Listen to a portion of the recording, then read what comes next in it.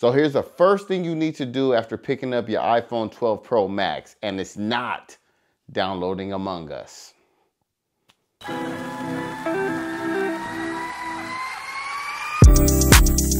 just don't understand that game. I mean, welcome to the Cobra Pit. Now, many people will say that the first thing you need to do is go out and get a case for your phone. It's a big phone, it has squared off edges, it's heavy, but no, that's not the thing.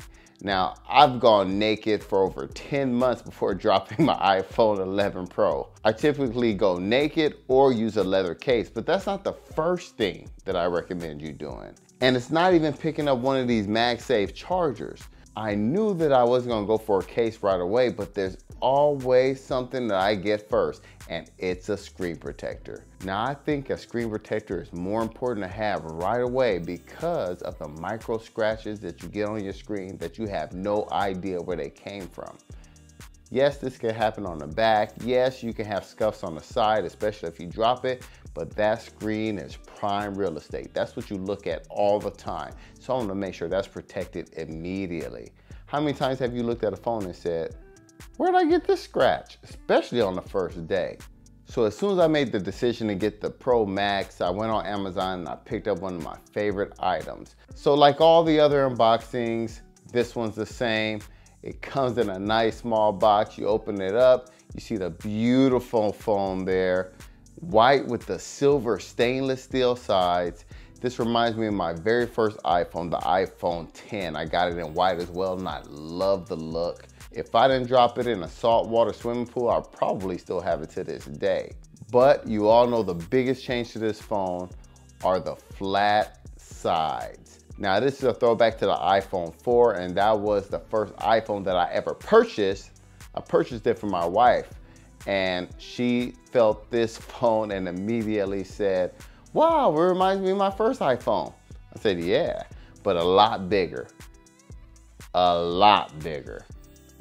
This phone feels bigger than my iPhone XS Max. Even though it's just a small difference, it feels a lot heavier. It feels more substantial.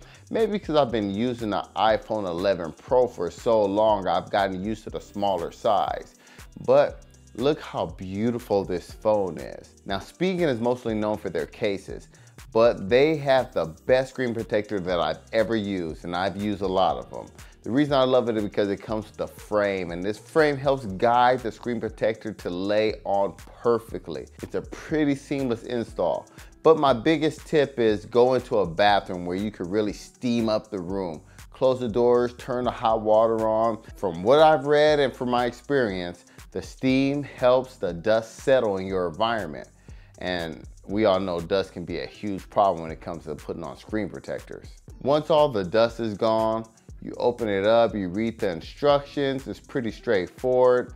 Go ahead and wipe it down. Once you wipe it down, I don't really like using this sticker because I feel like I get more fingerprints on it. But what I like to do is go ahead and take this microfiber cloth and dust it off like a little sweeping action. Sweep it back and forth, and double check, make sure the light shines on it properly where I can see all around it. So you go ahead and remove the inner lining and place the frame right on top of your phone. It tells you which side is the top, which side is the bottom, and then you press along this arrow. I like to press on the sides as well just to make sure I get most of the bubbles out.